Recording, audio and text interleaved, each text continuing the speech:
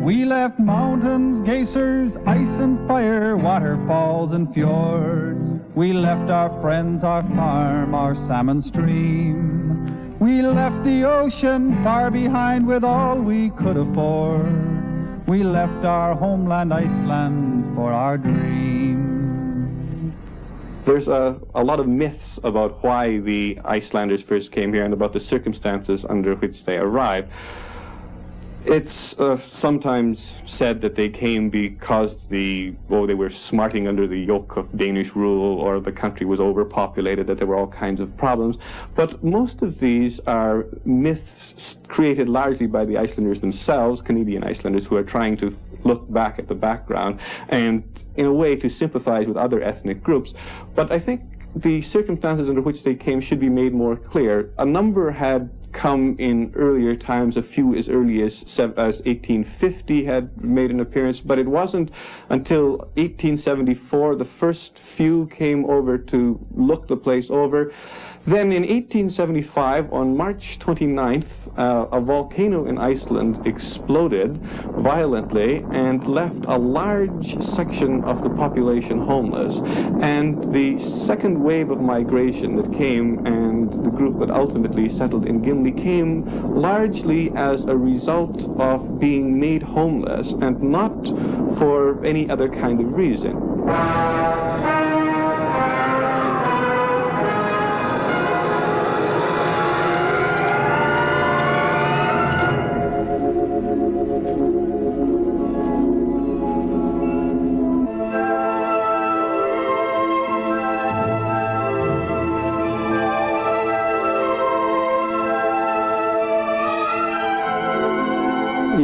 In 1875, there was one of the biggest volcanic eruptions that happened in our historical time, occurred in the central desert of the interior of Iceland, a volcano called Askja, and the ashes covered about 1/10 of the country. It was carried to the east and affected mainly some of the valleys in East Iceland. And in the inner part of these valleys, the ash layer was from 15 to 30 centimeters thick, which meant that every farm in that area had to be abandoned. And people fled from there to the nearby fjords and districts, and some went directly to America because the immigration had already started at that time, but it was more so that they went to relatives and other people in the neighbor areas. It became too crowded there, and it just speeded up the immigration that had already started. The population of Iceland around 1870 was between 70 and 80,000.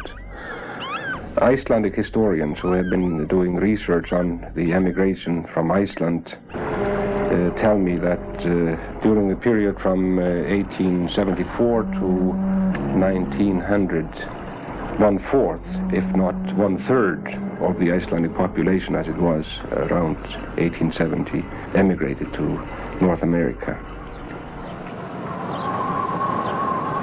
Later generations have tended to look back on Iceland as being a romantic place with beautiful scenery, waterfalls, wonderful meadows where sheep can graze. But the fact is that Iceland of 1875 was a terrible place to live. When I was in Iceland and inquiring about what conditions were like 100 years ago, I was surprised and shocked to find that my grandfathers and his people had lived in turf houses. The old man that I was talking to on the farm said that this certainly would be the turf house that my grandfather had lived in, and he was sure that the animals would have lived in the back of the house. And the old man explained that this was a great advantage because then the warmth from the animals could be used to warm the houses.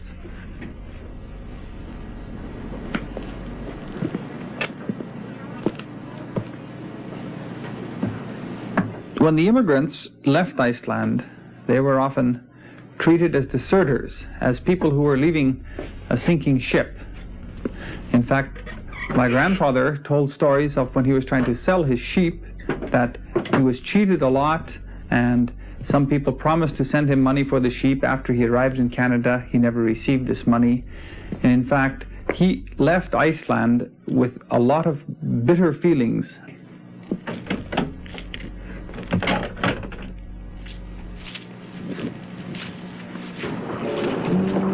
They came first to Kinmount, Ontario, and there they settled. And all the good lands were taken up, and they were housed in 3 very, very small cabins just outside of Kinmount. And the change of water and the food and the long journey made so many of them sick that they couldn't work on the railway where they were supposed to be working, and all the children under the age of 2 died. John Taylor, an Englishman, sort of threw in his lot with them, and he decided that something would have to be done to help these people. And he went with a couple of men to Ottawa, and they got a loan to come send 3 men here to explore in Manitoba and find out what area they could get for a reserve. They were discouraged from staying in southern Manitoba because the previous 3 years there had been a serious infestation of grasshoppers which had destroyed the crops. They were advised to go north and explore the west shores of the Lake Winnipeg. They found this area very enticing for several reasons. One, there was a lot of woodland, pasture land. The Lake Winnipeg was teeming with fish, and they had hopes of being located close to a big market. When the people of Winnipeg heard that there were settlers coming from Iceland and would be here passing through Winnipeg, many of the early Winnipeggers flocked down to the docks to see the strange people that were coming. They envisioned that they would be much like Eskimos, or a lot different from themselves, but when they did see them, they were quite surprised to see that these were just ordinary people. The first lot is said to have been about 385 people, and then about 35 single women, and some of them were only children, really, children of 12 and 15, stayed behind in Winnipeg and got a job as a domestic. They were the only ones who could get a job. And so there were about, a little over 250 thereabouts who came here. The trip from Winnipeg, they left on the 16th of October to float down the river in the scows that they had, and when they were actually in the mouth of the river, they were attached to the Hudson's Bay steamer Colwell and proceeded into the lake. And they were tied in sort of a train of boats, and they were pulled north. And the intention was to go to the Icelandic River, or the Whitemouth River, it was known in the history book at that time. And the wind had changed, and this is what had raised the water. The wind had come from the north, and they got opposite the Willow Point and in Lake Winnipeg, and at that time there was some discussion whether they should go further, but however they were cut loose, and the York boat was the one that maneuvered the boats up the channel. My grandmother gave birth to my uncle that same night, and I often remember hearing her tell me that the snow had been swirling in the tent. His mother was in a little ragged tent that the Hudson's Bay Company had generously lent them, all tattered, and the snow drifted in through the cracks on the little baby, and she had made an improvised cradle for him out of just an old coat that she had sort of strung from end to end, and he was the very first baby born here in this area, and that was down at the South Point, Willow Point. 100 years have now passed since the landing at Willow Point, and the story of that landing has taken on the shape of a legend. The specific facts of exactly when and exactly where are hotly disputed. Each settler told his children, and they passed on to their children, and through succeeding generations of exactly what happened, and everybody now feels he has the truth.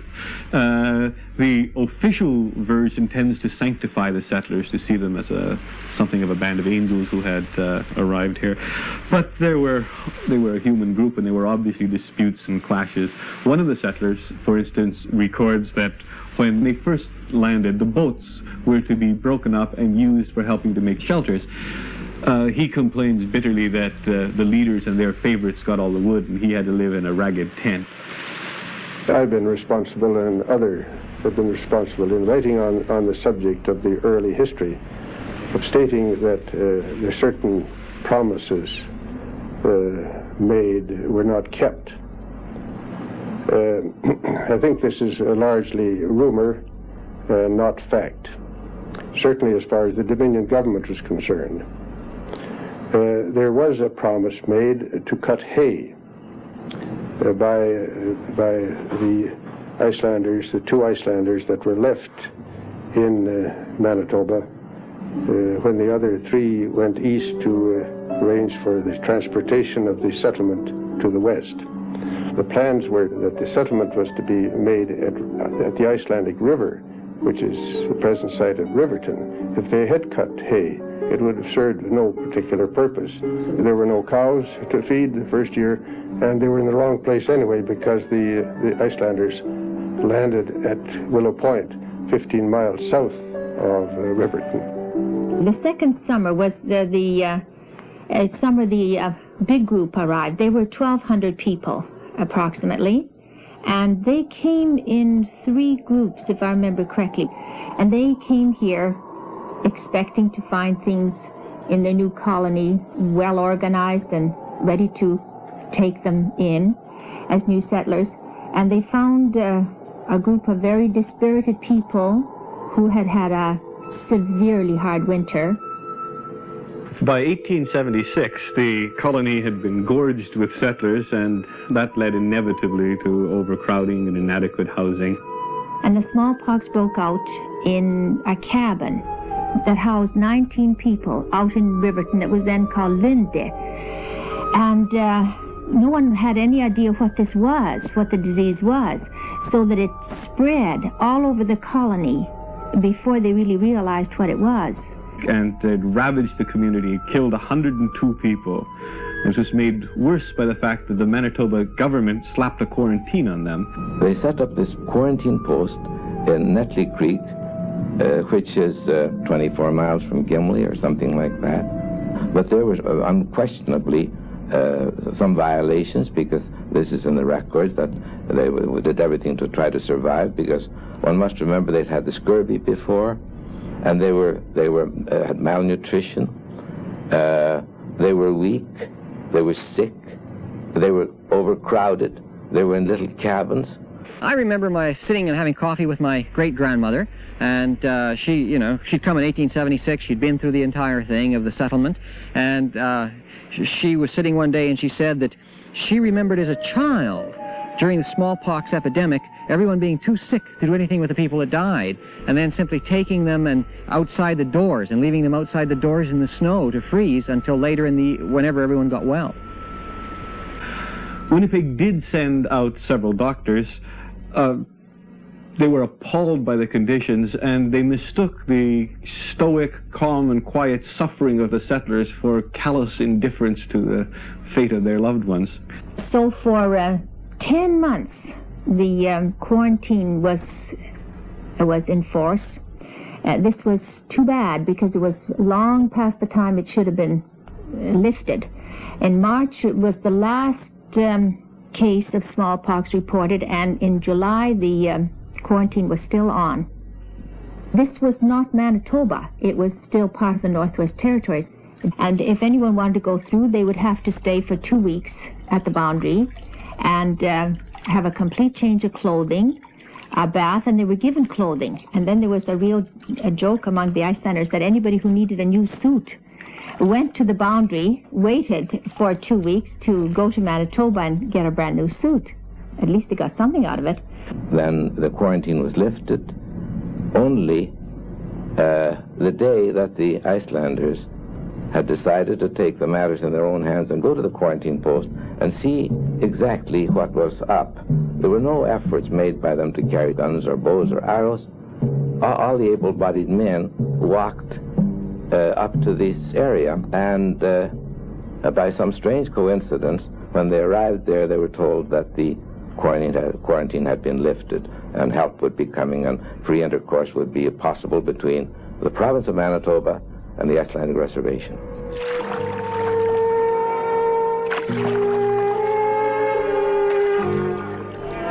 Icelanders were rebels in politics.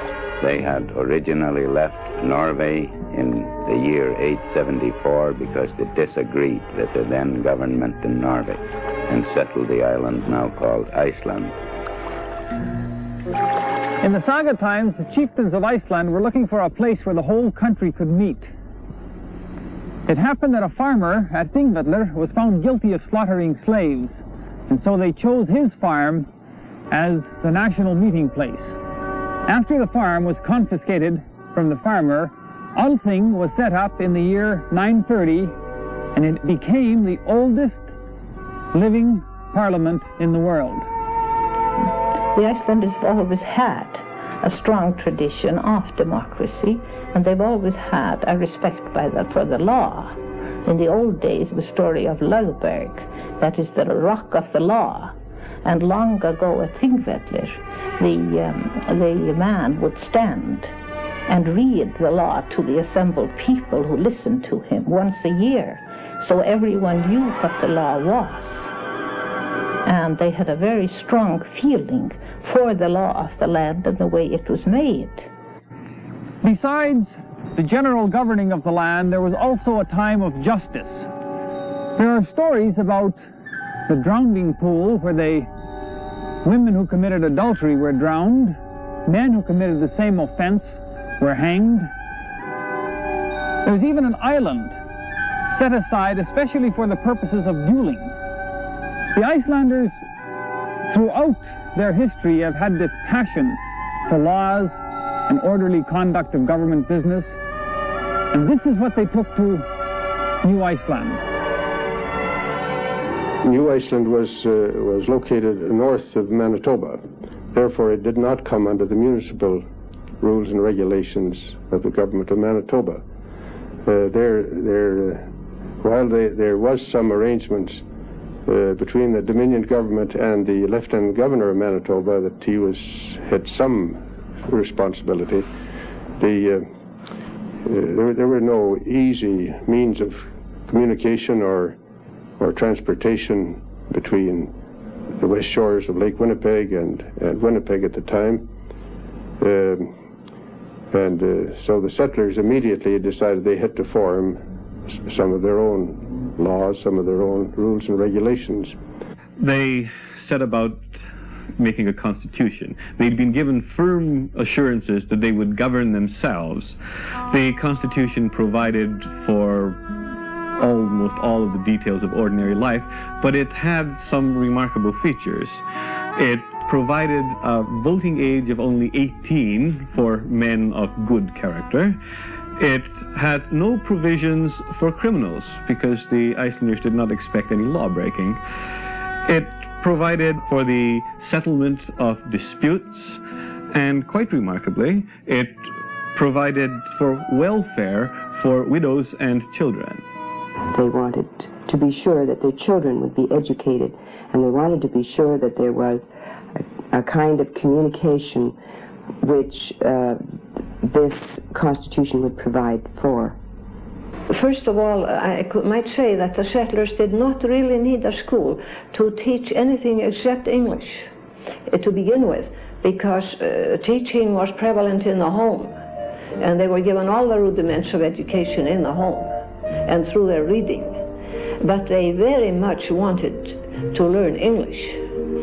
And 9 days after arrival, before they even had a shelter over their heads, on October 30th, 1875, John Taylor sent a letter on their behalf about this issue of wanting a school. Now, The Ottawa government turned it down because they said they were not responsible for any children as to schooling except Indian children. Whereupon the Icelandic settlers built their own school. And they secured their own teacher, who was a niece of John Taylor, Caroline Taylor. And they had it in operation before Christmas of 1875. The document that they drew up establishing a constitution for the so-called Republic of New Iceland was sent to Ottawa, but was never ratified. Because the colony was so remote from the center of authority, they operated under this provisional constitution until the boundaries of Manitoba moved north to include the Icelandic Reserve. The Icelanders that came here initially were, of course, mainly farmers and fishermen. And the farmers, they were used to raising cattle or raising sheep. And their main cropping practices were grass, of course. So coming into this kind of a land, it was strange to them. First of all, there were a lot of trees that they had to remove in order to get at the soil. Also, they were not in any way used to growing crops other than the grass. So it took a long time, or a number of years at least, to develop the technology and get and to adapt to the best use of this kind of land. When the settlers came, they took out homesteads, but by no means all of them stayed on the homesteads. They used the homestead, when they developed it, as a stake to give them enough money to get started in the city. The people were basically urban rather than rural. They preferred to live in groups. They didn't like farming very much, and so most of them, or many of them I should say, moved off the land. The main industry, of course, was fishing. I've often thought that those early fishermen did miraculously well in adapting to the type of fishing that they had to experience in this country, because during the winter time the ice freezes to a depth of about 3 feet, and nets had to be put under the ice during the winter, which they had never seen or heard of being done before. And they learned just by trials and errors.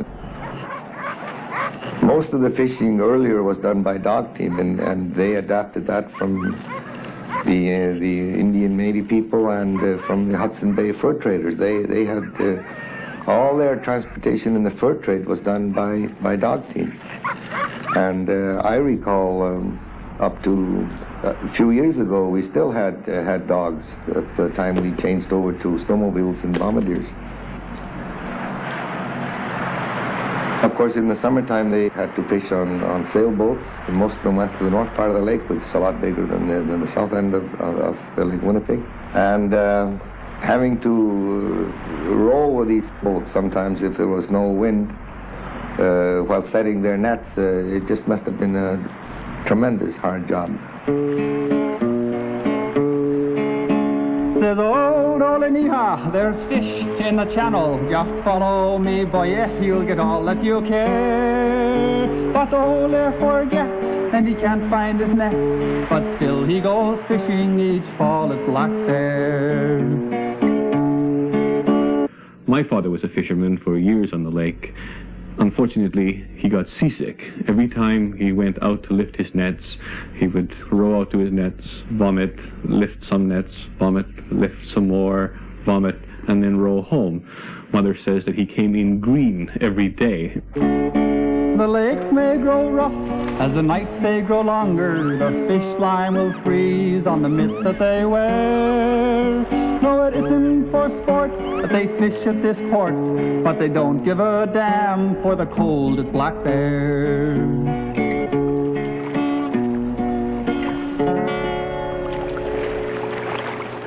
There were some 1,500 people in the New Iceland colony at the peak. After the exodus to North Dakota and the migration to the Argyle district, there were some 250 left. The greater number of these would be at Lundy on the Icelandic River, now Iverton, where there was a sawmill and where there was employment. One of the men, the last to leave, tells a poignant story of driving along the road in New Iceland, passing one house after another, standing vacant. People argue as to whether New Iceland split as a result of a religious dispute or whether it was simple economics. But some people see it simply as a desire to have something better than they left behind in Iceland. Well, there are numerous reasons. One of them was internal conflict over religion and possibly other opinions. Then there was the disastrous flood of 1879, where a lot of people lost their fodder, or their fodder was almost ruined, and they had an awful time to winter their animals.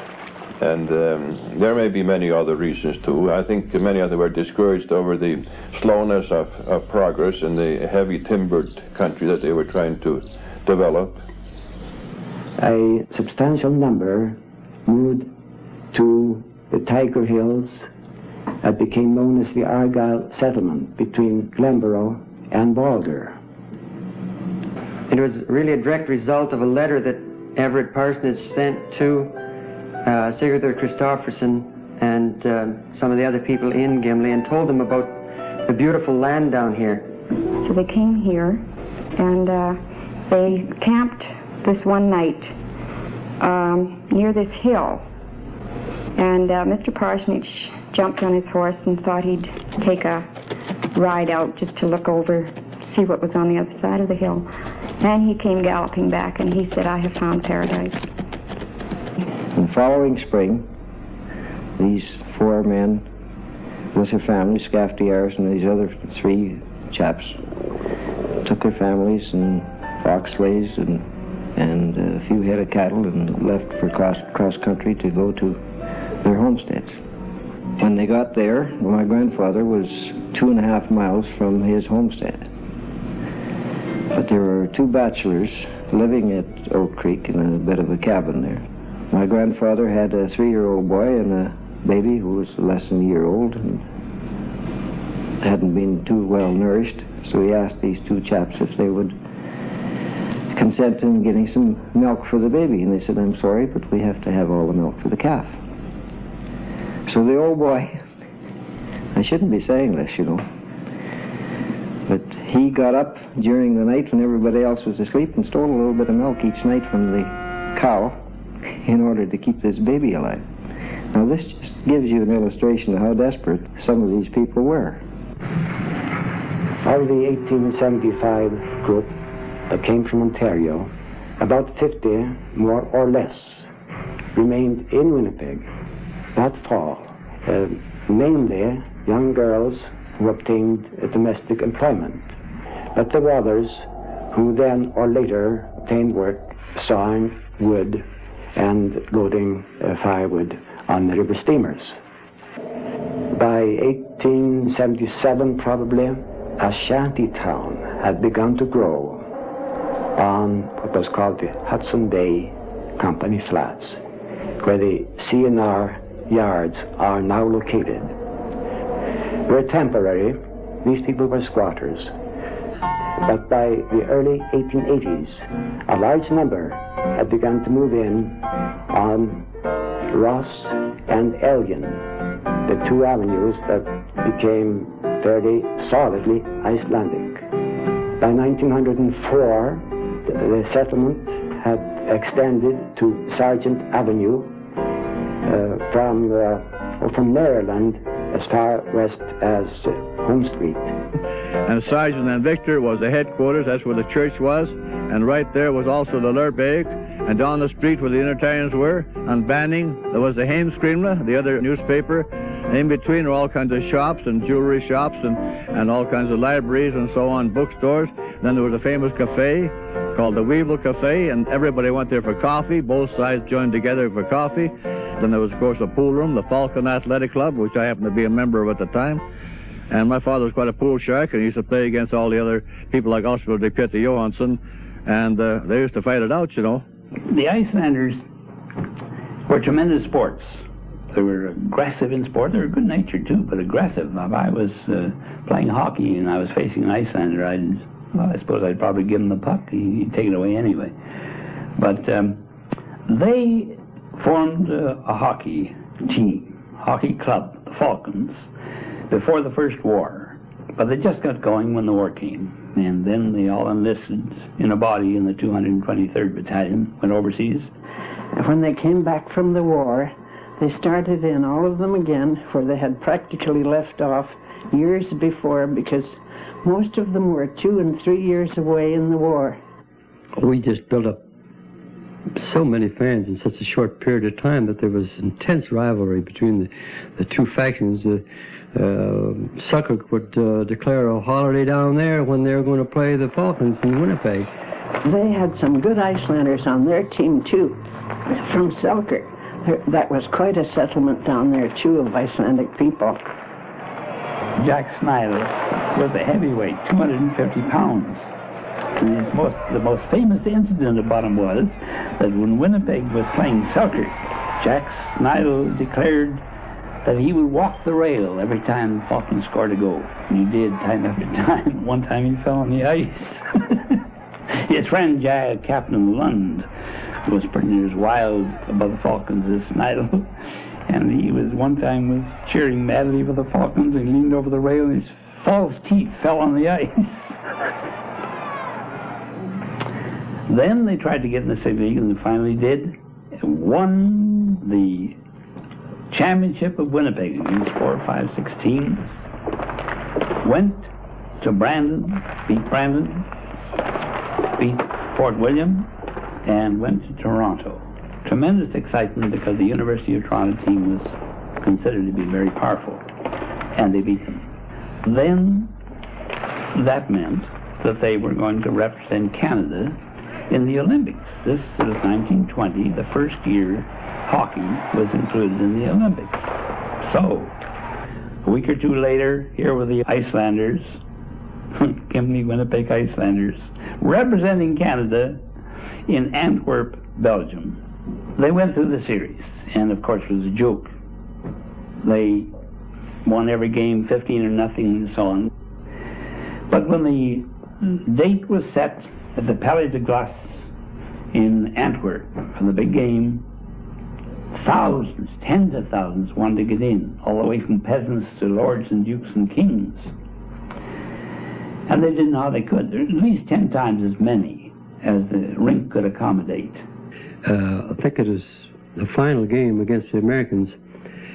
In order to get in the rink, you had to either fight your way or take our suitcases in. And somebody told me after I got in the rink that the man that took my suitcase, he had it on the top of his head because he had to fight the crowd. And they told me that he was a Belgian count. And the Canadians won. Eventually, it was a tough battle, but they won 2-0. And they were champions of the world. Well, the excitement. In fact, Winnipeg had a holiday. Everything was declared a holiday, and the whole city turned out for our parade. And they met us at the CPR depot, and we, the old tradition is sat on the back of the touring cars at that time. They were touring cars, and we sat in back there, and they claimed that was the largest parade they'd ever seen in the city of Winnipeg. Well, my father would always tell me that the Ghoulies were splendid people. He loved the Icelanders, and he always referred to them as the Ghoulies. If someone married a Ghoulie, then at last that family was getting some good Ghoulie blood. And I would say the Good Templars started this word Ghoulie, and that fits like a glove, because a Ghoulie is a man who was raised by the Icelanders, and don't forget it. He's quite proud of it. Good Templars Hall, it was called the Ghoulie Hall, IOGT Hall. Now this was a temperance society which may or may not have had some effect on the Icelanders, I don't know. but I know that in spite of the fact that the Icelanders have a reputation for love of alcohol, there were also attempts at trying to curb this with the Temperance Society. And the method of their work was to assist the individual with the drinking problem, and he would join the lodge and he would take the pledge of total abstinence. And they would do everything they could to help that individual to keep that pledge. Then they also worked in the community against the liquor traffic. I think the reputation is perhaps from a time past. Whenever the men would go away and they'd go up on the lake, they'd be gone for 2 months, they'd be gone for 4 months, they'd come back to town, and for the Icelandic celebration, they'd hit town all on the boats. There they were for the celebration, and they'd have a hell of a good time, you know. They would drink it up, and they'd fight, and they'd have a marvelous time, and then everybody'd say, boy, do those Icelanders ever drink. And, you know, these guys have been out living, you know, like priests in a fish camp for 2 months. And in Iceland, the lodges began, I think, about 1884, and in the city of Reykjavik, they were very active, and there's a story told in Reykjavik that one man had been reinstated 98 times, and when he applied to be reinstated for the 99th time, the people, there was quite a controversy about it, but eventually they won out because they were supposed to assist the man with an alcohol problem.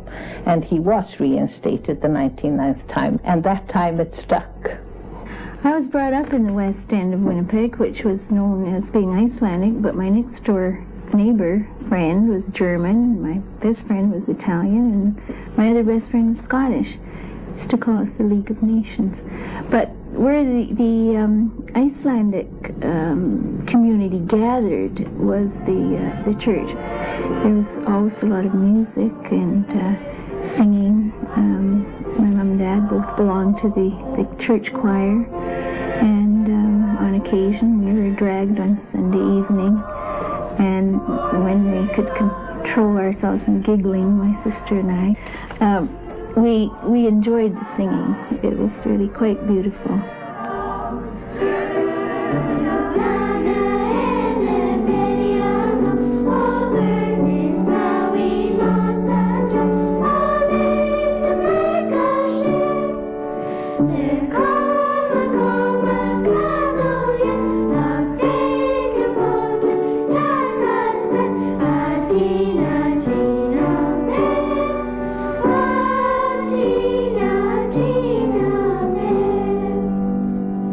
The Icelandic churches were the center of all activity. They were the seat of culture, and from there everything else started, even the Good Templars and whatever organization they might have, the church was there. Even the Icelandic Lutheran hockey team, which had a lot to do with the Falcons, and everything you might think of. And the idea of going to church in those days was the fathers and mothers would march their children to church, and they had certain pews, and I know the Bardells occupied 2 of them, and the same one every Sunday, and nobody dared sit in that pew, and they just march in and out again, and whatever he did, the parents said, there you are. So we got to accept that, and we had wonderful time with the young people's organizations, and they made it very interesting. And we had people from Iceland, I remember, who were specialists in young people youth work, who helped to train us, all done in Icelandic. Matter of fact, I was confirmed in Icelandic, baptized in Icelandic. Everything had to be marched in Icelandic, so that's why I still have the language a little bit. My parents spoke Icelandic in the home and tried to get us children to learn it, and to that end they sent us off to Saturday school. And I can vividly remember the age of 7 in Saturday school, at which all the kids would be jumping out the window and running around the front door and coming in the other end, whilst the teacher was giving the lesson at front. So we never did take to it. The first Icelandic classes at the university level were started at Wesley College in 1901, and instruction in Icelandic continued at that institution until about 1924. From the very beginning, there were people in the Icelandic communities in Manitoba promoting the idea of providing instruction in Icelandic language and literature. The Icelandic classes at Wesley College were sponsored and partly paid for by the Icelandic Lutheran Synod.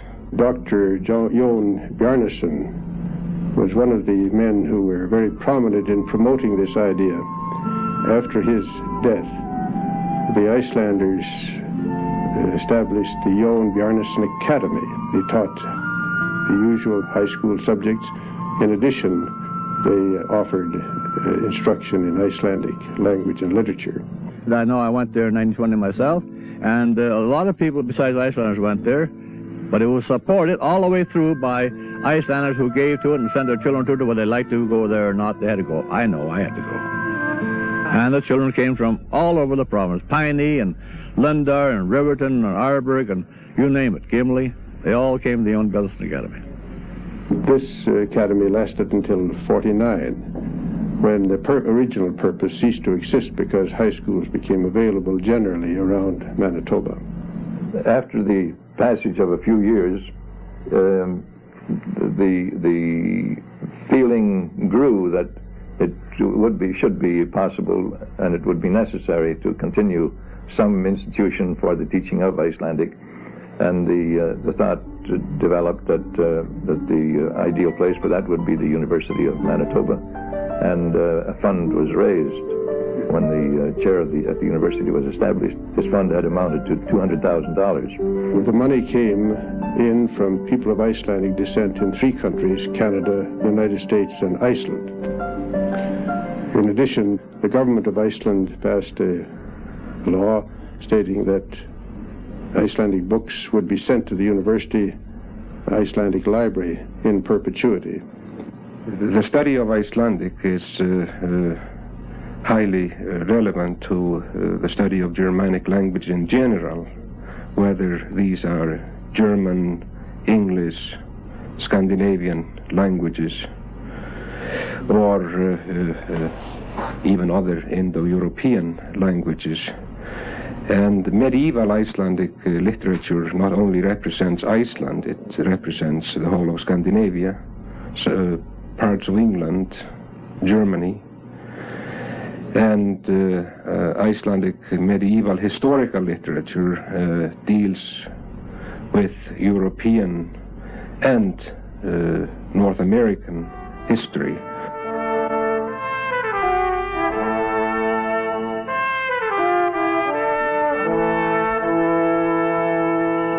The Icelanders mainly came from Norway in the late Viking time, in the 9th and 10th centuries after Christ. We know it both from our historical sources, from our old literature, and also from the archaeological evidences. Well, there's often talked very much about the Irish element, and that a great part of the Icelandic people came from Ireland. But if we take these evidences we have today, then we can say our language is Scandinavian with very few Irish words in it. Our material culture is and was Scandinavian. All the tools and weapons and so on we find in graves from the Viking time are of Scandinavian origin. But we know also from the literature that the Norwegians who came over here, they went sometimes over to Ireland and took some slaves with them. And naturally these slaves may have been mixed up by time with the other people. Greenland was discovered by people from Iceland around 985, and Vinland or Wineland perhaps just a few years afterwards. The son of one of the Greenland settlers was returning from Iceland to Greenland when he was blown off course and first sighted the shores of North America. One of Eric the Red's sons, Leif Erikson, decided to take an expedition out and investigate, and he traveled along the coast of North America, he landed at 3 separate spots. The first he named Helgeland, probably on the Labrador coast. The second he named Markland, Forest Land. And the third he named Vinland, and that it is speculated is probably in the Cape Cod area. We think now that Vineland may have been around the area of Newfoundland. It may have extended further south. No one knows. Shortly after 1000, they made a rather serious attempt to establish a permanent settlement in Vinland or Vineland. In spite of the fertility of the land, these early explorers were too few in number to establish a viable settlement. The sagas record that they ran into a number of problems with the Indians. One of the more gruesome and grotesque stories out of the sagas is about this area.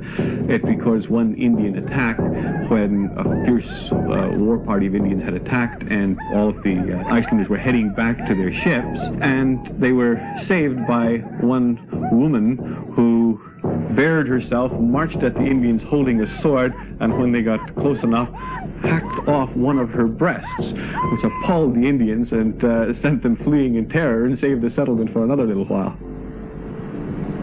The first settlers came from Norway about the year 874. Christianity came to Iceland in year 1000, and after that they must have started writing. And these sagas are about happenings here in Iceland in the 9th and 10th century.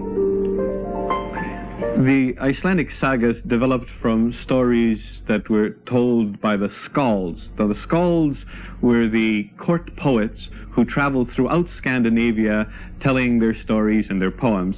The sagas were the stories of the exploits of heroes, the travels of the Vikings, sometimes stories of families over generations.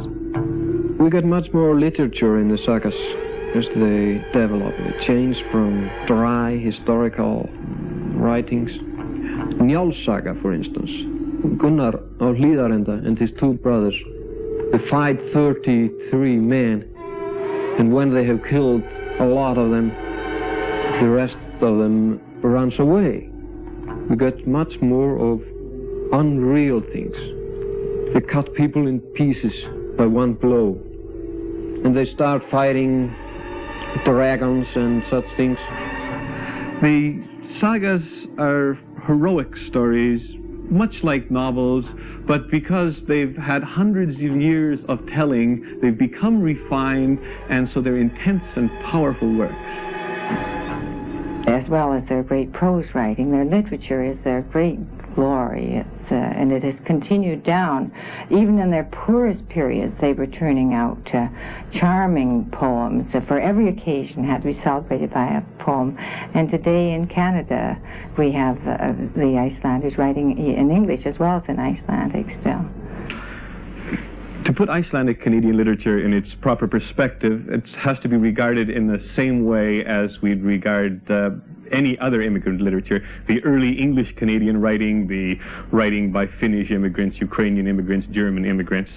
It has to be measured against those kinds of literatures, and on that level it stands up pretty well. It's basically a literature of exile, and so its interest is narrower. It's only one part of the Canadian experience. It doesn't, most of it doesn't go beyond that, so that ultimately most of the Icelandic Canadian literature written in Icelandic is more important to Iceland than it is to Canada. Whenever the Icelanders first came to Canada, they were very poor. They came in boxcars. They didn't travel in luxury at all. They had a very difficult time. They had a very difficult time just surviving, but they never gave up their books. They kept their books with them, and that's a source of pride to everybody in the community, and still is today, the fact that those books were on the shelves in the first settlers' cabins. And that has had a tremendous impact on the community today. I come from Gimli, lived here all my life, and I'm a writer, and I get tremendous support simply because the people here really appreciate anybody in the fine arts. They support painters, musicians. They'll collect money to help you. They'll buy your books. They'll go to your concerts. They'll do whatever is necessary. They put their money where their mouth is. They'll do whatever they can to help somebody in the fine arts. And that comes out of the fact that they so much appreciated literature whenever they first came. And they were literate for, you know, what, 1,000 years before they first came. Within the last few years, there seems to have been an awakening among the younger Icelanders in their heritage. A lot of them, when they were young, had no desire to learn Icelandic at all. And as a result, we seem to have lost a whole generation of Icelandic-speaking Icelanders in Canada. And it's only been within the last 4 or 5 years that there's been a reawakening of a need for this Icelandic heritage. Colors are letirnir. Letirnir. This is our second year at Gimli, Manitoba with the language camp. We have children from 3 prairie provinces, Ontario and North Dakota and Manitoba. There's 58 enrollment this year. Good. Good. Okay, borðið þarna. Hvað þetta? Most of these children come from homes where there's very little Icelandic spoken. Maybe visiting grandparents, and that's about all. Good. Boys over there, hvað þetta? Þetta blátt. Okay. Now how the basis of the camp is the language course, but we feel that what we offer the children is more of a history and just a general enrichment of the whole Icelandic culture that perhaps is lost when they're attending other schools where there isn't too large an Icelandic factor. Íslendingadagurinn we meet in Gimli to celebrate the fortune we have found. To make sure the best traditions of old Iceland never die in the children of this new Icelandic town. Each year, the Icelanders hold an Íslendingadagurinn, an Icelandic Day. It serves the purpose of a reunion, it celebrates the arrival of the first Icelanders in Canada, and it reaffirms ties with the old land. The first of these was held in Winnipeg in 1890, and it's continued in an unbroken tradition for 86 years. In 1932, they changed the location of the celebration to Gimli. The chief focal point of this celebration is the Fjellkona, or Maid of the Mountains, a sort of a Mother Iceland figure. She represents the island, the mountains, the geysers, the people, the language, the literature, the arts, all of Icelandic culture. And an interesting feature is that she is always an older married woman chosen because of her contribution to the community, and she's quite different from the usual beauty queen.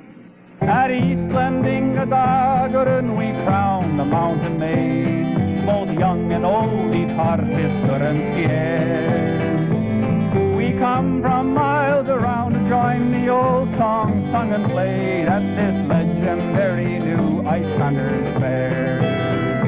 At this legendary new Icelanders Fair. My grandfather left Iceland, he said, for one reason, that his children could have a better life. The Icelanders were a people who moved about, who took what appeared to be pretty large risks, and they did them fairly easily. And it's hard to account for that, but perhaps one of the reasons is that the culture prepared them for this in its literature and in particularly in its sagas. The sagas approved a kind of masculine daring, they approved risk-taking, they approved voyages, the story of the Vinland saga, the stories of people uprooted and outlawed, moving around, tended to approve not a kind of stable and quiet home existence, but a kind of taking of risks, a kind of moving about, and that may in fact have been the kind of cultural thing that permitted the large migrations to Canada, and that permitted them, once they were here, to pull up roots when they were getting pretty old and change, to start whole new lives in the age of 55 or 60. The most remarkable thing to me about these people was that they came here with nothing. And I know my grandfather, he was 55 years of age when he came here, and he brought absolutely nothing except a few belongings in a little trunk, a grandma's spinning wheel, and maybe a couple of eiderdowns, and very little of anything else. And at age 55, he made us start making a home in the bush along the lake, and built a log house, and then he started to clear the land and make a living. I think that took tremendous courage, and I'm really proud that I'm a descendant of these people, because if we had people with that kind of courage today, I don't think we'd have as many problems as we have. In 75, New Iceland grew from Gimlet's sandy shore. We built our homes with all we found in nature's varied store. Not huts of sod, oh no, thank God, we built our homes with wood. No sheep dung heap to warm our feet, but blazing fires stood. In this land of many wonders, we had gained what we came for. We'd left the trusty pony for the dog team and the sleigh. We traded midnight summers for the fly-infested day. The bitter cold to took her toll, and fate called many shots. The raging flu and fever threw the scourge of the smallpox. In this land of many wonders, Mother Nature had her way. We've lost the Saga language and the old Icelandic poem, but we've kept the Viking spirit of the stock from which we've grown. We gained a land that's mighty grand, and looking through the years, we got much more than we came for in the Iceland we built here. This land of many wonders, we are proud to call our home.